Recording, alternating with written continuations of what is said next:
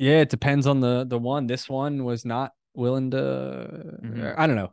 I mean, not willing to help as much as the help I wanted, right? We're like losing money and we can't sell it and we can't get out of it. Like kind of in this pickle.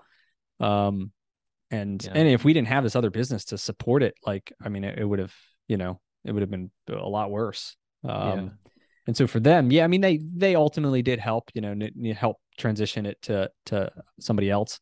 But anyway, I had, obviously I was looking for a lot more support than what they were providing. And, a lot of that is also part of just the due diligence process of like, you can call, like, if you want to buy a franchise in the disclosure documents, like this big thing you have to sign, it's got every current franchisee. It also has everyone who's left the system. And so Oh, there's that's ways that you can then interesting. call the guys who left and like, I mean, we're not under non-disclosure. If someone called me, I'd be happy to tell them like, this is my experience. If you really want to do this, this is what I'd recommend negotiating, which is kind of what I told you, which is just like, don't agree to any of the penalties if you get out of it because it's not profitable. And Yeah. so anyway, I think that's another lesson is just in it's just, there's a lot more due diligence you can do. And sometimes when you're talking to sales guys trying to sell you a franchise or trying to sell you a business broker, whether it's an independent business, doesn't matter. Like they're only trying to sell you all the good stuff. And, you really want to know what you're getting into and what you're agreeing to for a long term that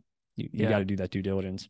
Yeah, it's interesting. I didn't know you got a list of people that have been in the franchise and have, are no longer, but it's almost like having a list of mentors if you take the time, like you said, to do the due diligence and say, hey, what have you learned? What have you done wrong? But going back to what you said before too, it was just time away from your core business of Midas. I mean, because it really, I mean, your time's valuable, and if you're splitting your brain capacity in two different places, it's I think it's a good lesson to learn because it's definitely like you talked about, Yep. it's hard to juggle for sure.